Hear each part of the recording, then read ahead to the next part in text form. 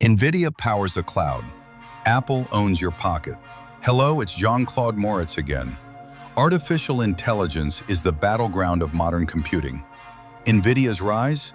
Fueled by GPUs, engines of parallel processing that power today's AI data centers. But cracks in Nvidia's stock performance have sparked a question.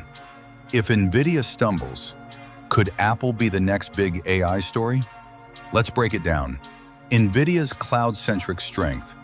Nvidia dominates the infrastructure layer of AI.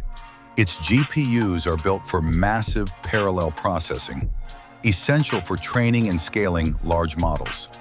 From startups to governments, Nvidia powers the AI boom. Apple's personal AI play.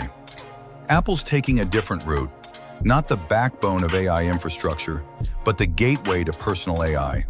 Its M-series and A-series chips focus on efficiency, privacy, and on-device intelligence.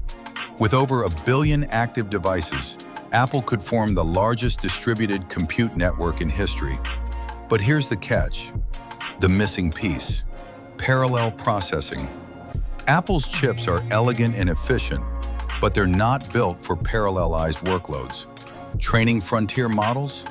That takes thousands of cores working in sync. Apple's silicon doesn't scale like Nvidia's. So the question is, can Apple compete in infrastructure, or is it confined to the personal layer? Nvidia versus Apple, the AI race.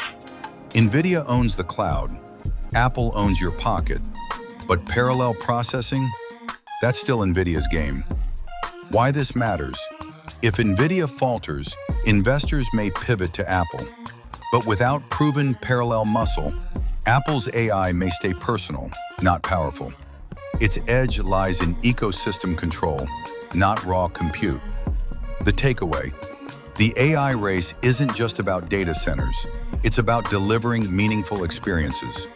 Nvidia powers the infrastructure, Apple powers the interface. But until Apple scales parallel processing, its AI ambitions may remain bounded by the devices in our pockets, not the servers that train the next generation of intelligence. Those are my thoughts. Make it a great day. Visit jean-claude-moritz.com if you like these posts.